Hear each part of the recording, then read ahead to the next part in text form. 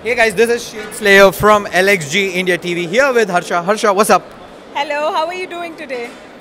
I'm the one supposed to be doing the questions. Well, I'm doing really glad. In fact, my first time in Pune, so I'm really enjoying it. So, what do you do? So I work for Ubisoft. I handle the communication and PR department. So entire events, external communication, internal communication, it's a fun job. Yes, it is. When you're working for Ubisoft, it is.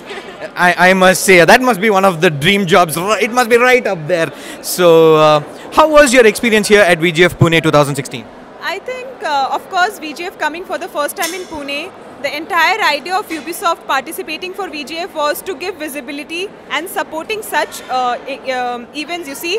Apart from that, giving visibility to our work, connecting with our fans, understanding their expectation, and of course giving them the fun experience. So yes. And I must say, I've talked to quite a lot of people around the venue, and the only thing they had to say was Just Dance, the biggest hit at VGF Pune 2016, completely undisputed. So, looking at this response, are you going to plan such events in the future, especially related to Just Dance?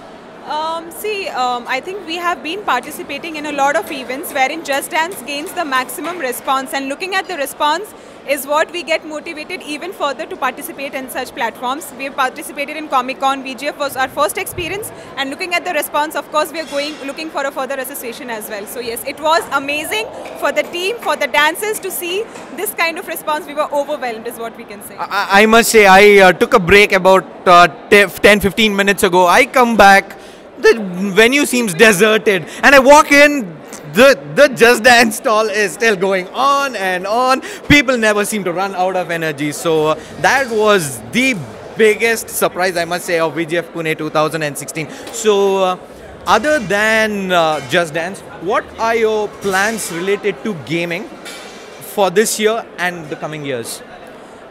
Of course, I'll not really talk specifically to projects, but yes, in Pune, Ubisoft Pune studio, we have a separate team working on mobile games, because we are planning to enter the F2P, free-to-play market, mobile market, looking at the number of mobile users and the opportunities that we have in the Indian market.